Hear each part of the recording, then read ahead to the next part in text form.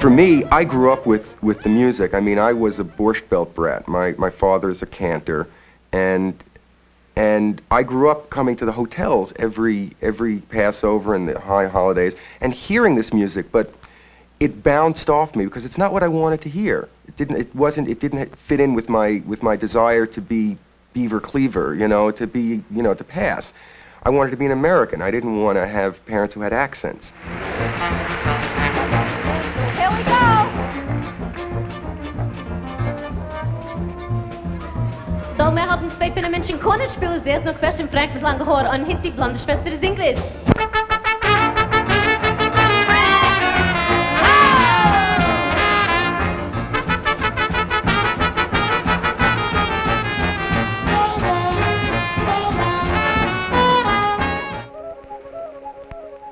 When you look at your average tuxedo-clad Jewish club date musician, it's very hard to imagine that they're carrying on a tradition that dates back to the Middle Ages in Eastern Europe.